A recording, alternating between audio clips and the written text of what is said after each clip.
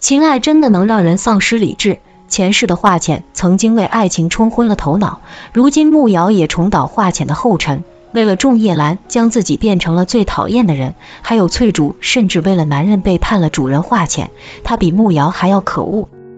然而华戎舟被人揭发，家主仲西武嫉妒华戎舟，因此借此想除掉情敌华戎舟，将华戎舟逮捕入狱。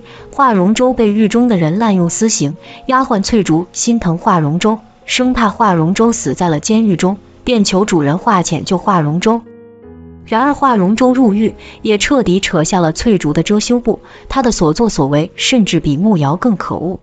慕瑶为试探仲叶兰而绑架华浅，间接搭上了华浅哥哥的性命，而翠竹的背叛真的无法原谅。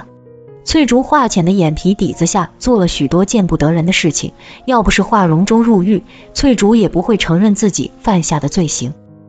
翠竹做过2次不可饶恕的事情。第一，在慕瑶婚宴上，翠竹故意将华浅哥哥的位置告诉了慕瑶的人，因此慕瑶才有机会设计化身。真的想不通，翠竹害华浅哥哥对他有什么好处？是让仲叶兰对华浅失宠，还是能得到华戎舟的爱？最后差点害死了华浅哥哥，又害得华戎舟受伤。第二，在众士元的中秋宴会上，翠竹这次算是间接害死了华浅的哥哥。要不是翠竹自私，不让华戎舟去救华浅，华深也不会为了救妹妹挡刀身亡的。而华浅竟然不顾自身安危，让华戎舟去保护翠竹。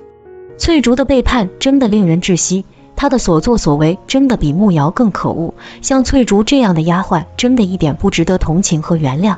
而她最终被华浅赶走，也是咎由自取。总而言之，华戎舟入狱，却意外扯下了翠竹的遮羞布，揭开了翠竹的真面目。翠竹也该为自己犯下的错而付出代价。